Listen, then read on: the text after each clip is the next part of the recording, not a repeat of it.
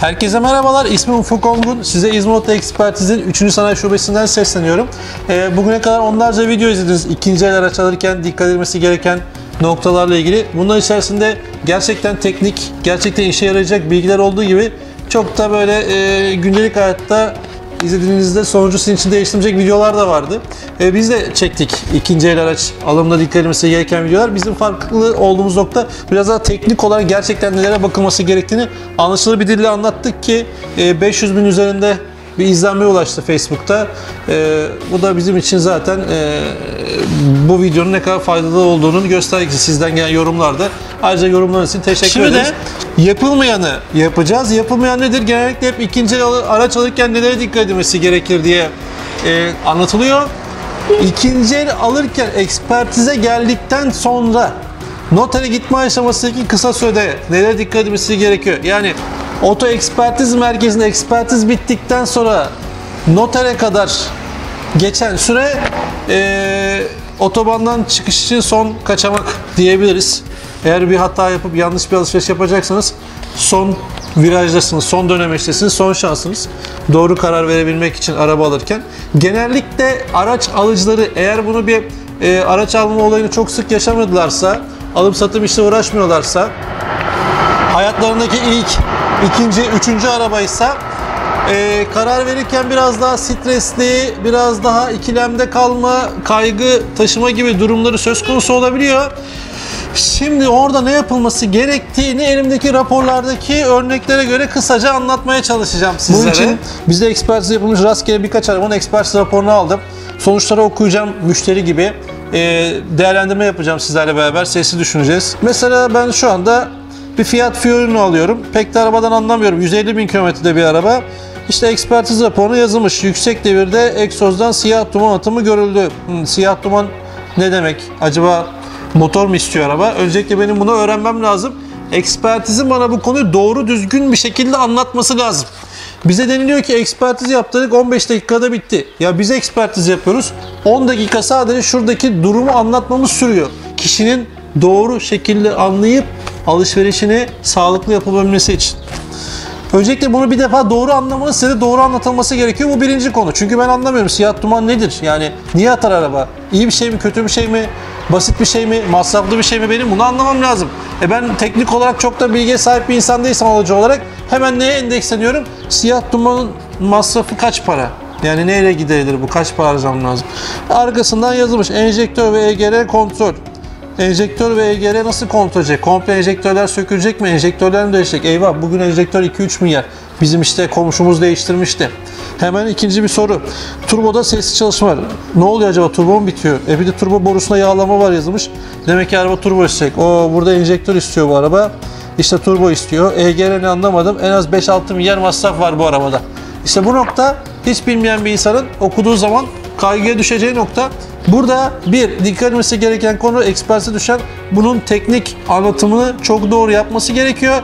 İkincisi alıcıya düşen konu her bulduğu arabayı ekspertize getirme şansı yok alıcının. Neden yok? Getirebilir tabii ama bugün bir araba ekspertize sağlıklı ekspertiz merkezlerinde 150 lira, 125 lira, 200 lira arası yapılıyor. 150 lira ortalamadan gidelim. Ben 4 tane araba gitsem zaten 600 milyon yapacak. Bu çok ciddi bir rakam. Aldığım arabayı bulana kadar 600 milyon vermeyi ben alıcı olarak istemem. Şimdi konumuza gelelim.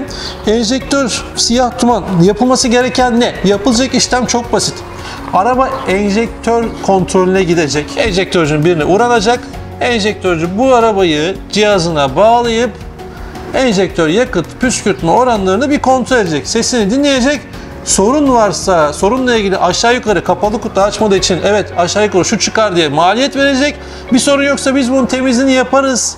Veya işte şu anda cihaza bağladığımda herhangi püskürtme oranlarında sorun yok. Bir temizlik istiyor. O da işte 150 lira 200 lira hallolur deyip alıcının içini rahatlatacak. Alıcı burada kuşkuya düşmeyecek. Alıcının bunu mutlaka yapması, satıcının da bunu anlayışla karşılaması gerekiyor. Turbo ile alakalı Turbo borusuna yağlama çok ciddi bir sorun değil. Turbo basıncı yerinde olduktan sonra sorunu teşkil etmez. Bu temizlenebilen bir şey. Basit bir şekilde giderilebilen bir hata. Ama tabii ki bunu yapacak olan turbocunun öncelikle görmesi lazım. O esnada araba 150 binde mesela turboda aşınma varsa sesli çalışma genelde turbo pervanelerinden, turbonun yani metal aksamından yapar. Bunu inceleyecek, çıkabilecek olası masraflarla ilgili turbocu alıcıya bilgi verecek. Alıcı da bu bilgiyi baştan almak için gidecek. Hani direkt olarak kendini burada 6 milyar masraf var diye korkutmayacak ama bir yandan da ya bunlar sonuçta sıfır araba almıyoruz deyip de satıcının baskısına yenilip her şeyi sineye çekmeyecek. O zaman Ekspertiz'e gelmenin ne anlamı kaldı? Ekspertiz enjektör yazmış, turbo yazmış. Sen onları hiçbirini ciddiye alma. Ya biz ikinci el araba alıyoruz abi, olacak bunlar de geç. Ondan sonra bir şey oldu mu vay benim başım yandı ne yapacağım diye düşün kara kara. Burada dediğim gibi mutlaka turbo enjektör dediğim noktalarda servis uğraması lazım. Başka bir örnek verelim. Ön fren diskleri çatlak. Ön fren disklerine çatlama görmüş bu arabada. Nedir bu araba? C180 Mercedes. O da 150 bin kilometrelerde bir arabaymış. Yapılacak iş belli. Fren testine bile girmeyecek bu araba Ekspertiz'de. Hemen o ön diskler değişecek. Bu şekilde araba kullanılmaz. Diğer bir arabada 97 model Toyota'ymış bu araba. 250 bin kilometredeymiş. Yüksek devirde egzozdan yağ yakım dumanı görülmüş. Motorda vuruntulu çalışma varmış. Yapılması gerekenler belli. Motorla ilgili bir sıkıntı olduğunu kim okusa anlar. Vuruntulu çalışma, sarsıntılı çalışma, yağ yakım dumanı. Ekspertiz bununla ilgili ortalama anlatımı 6-7 dakika sürmeli. Motorun ne olduğunu hiç bilmeyen birini anlatabilmek için. Yani direkt olarak, teknik olarak anlatması lazım. Neden anlatması lazım? Alan kişi konuyu iyice kavrasın ki bunda bir şey yok, şöyle çözeriz, böyle çözeriz denildiği zaman ya ekspertiz bana böyle demedi diye orada bir kandırmaca içine girilmesin. Yani kumpasa kurban gitmesin, işin Türkçesi bu. Çünkü bakıyorsun alıcı ömrü hayatta 2 kere araba alıyor, tamircisi yok, tanıdığı yok. Orada satıcı veya falanca kişinin bir tanıdığı çıkıyor, ya şurada tamirci var diyor. Orada bir kumpas olayı olmasın. Bunlar maalesef bizim ülkemizde yaşanan şeyler. Alıcılardan da tavsiyem, ricam bu önerileri, tavsiyeleri, yönlendirmeleri ciddiye almaları. Çünkü genellikle alıcılarda bir alım hevesi var, heyecanı var. Onunla beraber geliniyor. Hatta kusur bulunduğu zaman biraz moralleri bozuluyor. Yani keşke bir şey çıkmasaydı diye. İnanın biz sizden çok istiyoruz arabada bir şey çıkmamasını ama varsa da yapacak bir şey yok. Size düşen görev ekspertizden aldığınız bilgiler neticesinde kontrol edilmesi gereken noktaların maliyetlerini öğrenmektir. Ki belki orta yol bulunur, uyumlu bir satıcıdır. Onunla ilgili rakam indirimi yapılır. Siz de arabanızı güle oynaya başınız ağrımadan alırsınız. Ekspertize gelindikten sonraki noktada dikkat edilmesi gereken hususların başında bu anlattığım konular bulunmaktadır.